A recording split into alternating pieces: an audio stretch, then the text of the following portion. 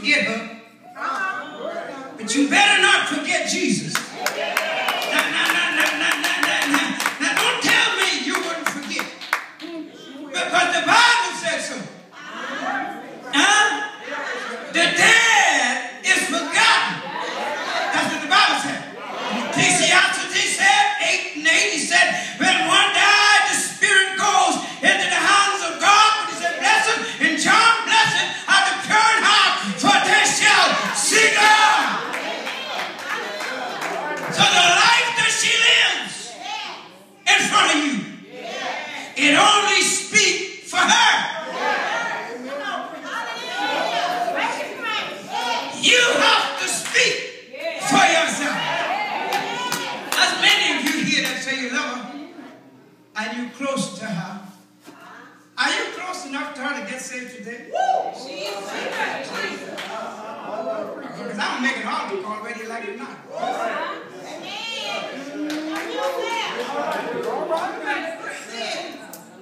He said, if any man would come to me, and all you got to do is get up and stand up where you is, and say, I accept Jesus as the Lord of my life, because saying all them other stuff doesn't matter.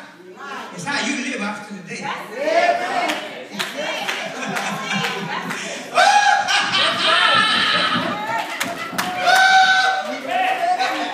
It's how you live.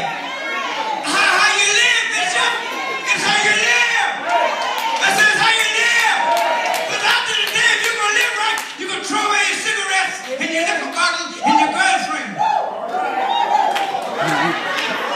And you get married.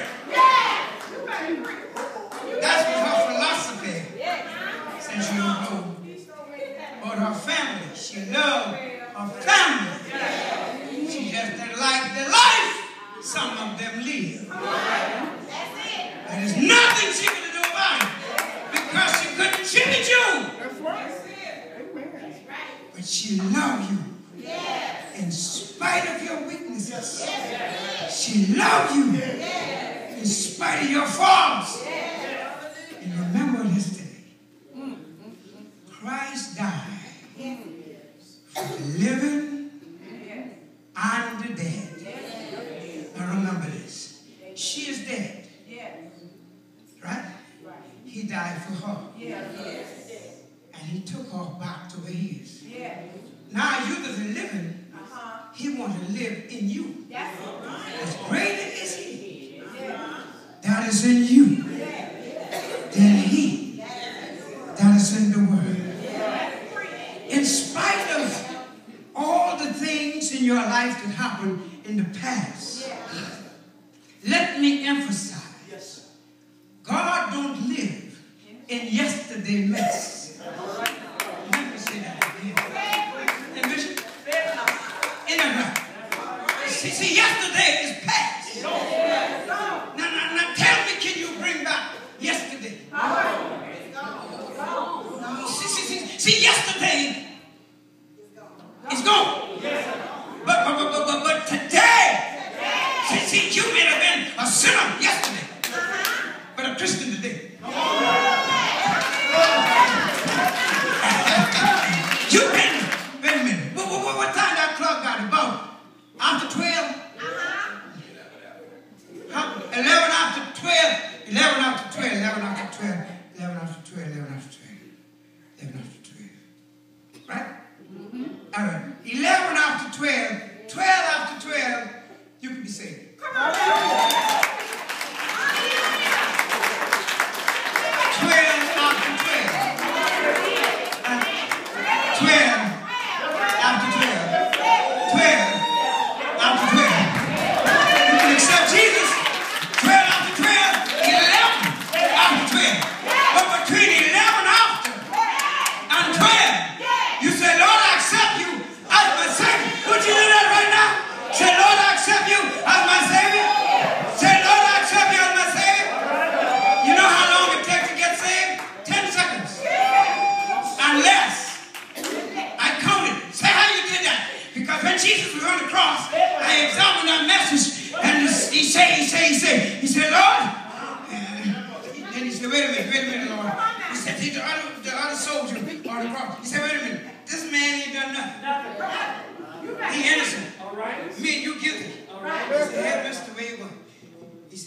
ascended to your kingdom, remember me. You can say that less than 10 seconds. But you say that today. But you make a 10-second commitment to Jesus and say, Lord, from this day forward, I live better.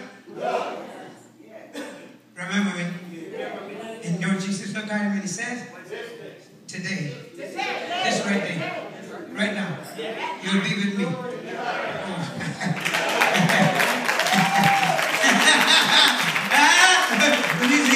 See, this is how, this what I want to get you to see. This is, people look at the gospel and go, oh, it's so hard to get saved. No, it ain't even hard to live right. That's why? Because you got to want to.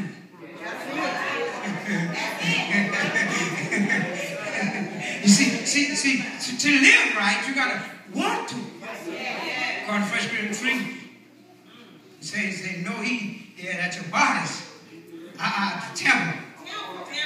Your bodies are the temple of the Holy Ghost. And Christ lives in your temple.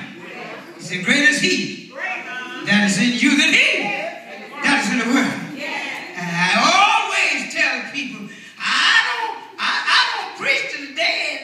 Come on now. I'm preaching to you. She can't hear nothing I say. But when she was alive, and I told her what she had to do, she said, all right.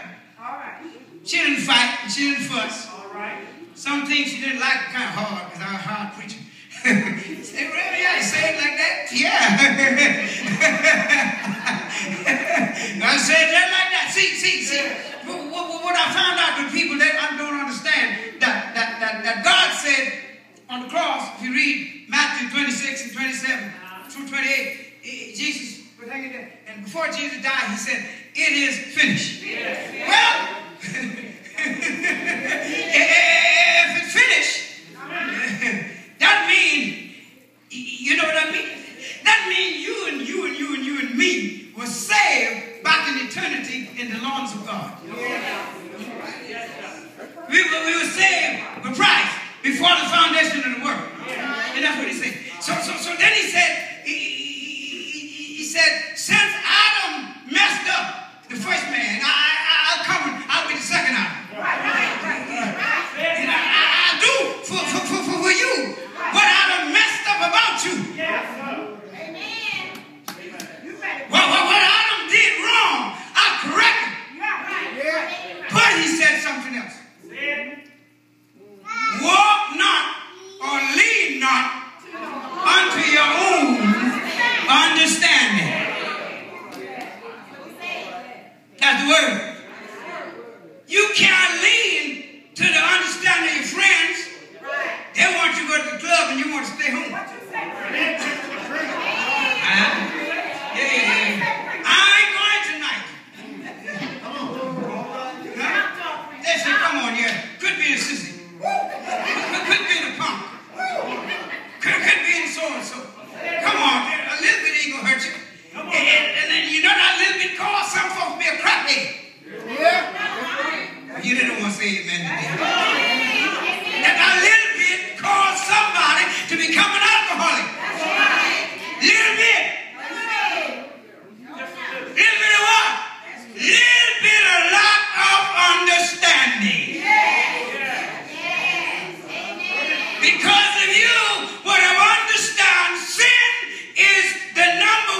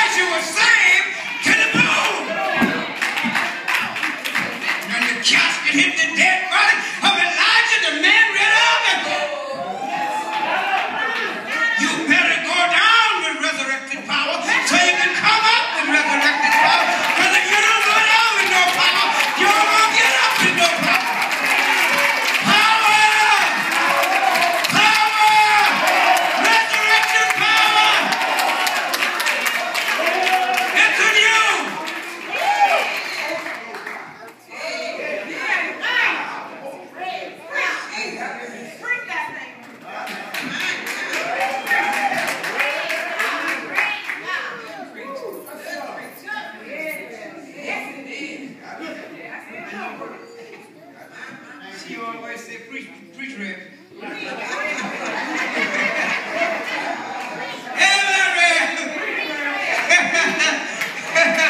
Oh, Lord. Think about it. I'm not here to make it easy for you. I'm here to instruct you that someone loves you besides your mom and your aunt. This person is called Jesus. Wonderful Counselor. He is called the Mighty God. And some people don't want to come to Christ because, in my conclusion, they would say, well, I've been such a big sinner. Ain't no big sinner, and ain't no small sinner. That's plain sin. Ain't no medium-sized sin, and ain't no small sin. Sin is just as I am. I can't change as I am. But you can put an S on it and make it something else. And you can turn that N into an M. But sin is still sin. And one thing about it, you can't change the truth into a lie. One thing I learned as a young man, if you're embarrassed to let someone know by raising your hand that you accept Christ, you're in pitiful condition. Yes, you are. We all need Christ. And in my conclusion, I know some of you are young, but you still need Christ. Look in the cemetery. Watch the news.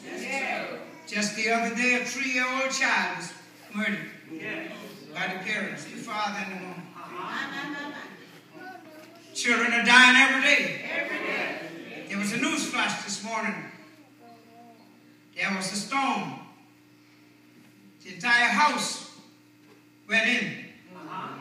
And the brother was calling for the other brother, and the other brother was trying to get to catch the other brother, but the time he get to catch the other brother, the house and the floor and the ground swallowed him up. If you don't believe that, I think that's Amos 5. If you read in that chapter, you'll find that people died by the thousands. The Bible says.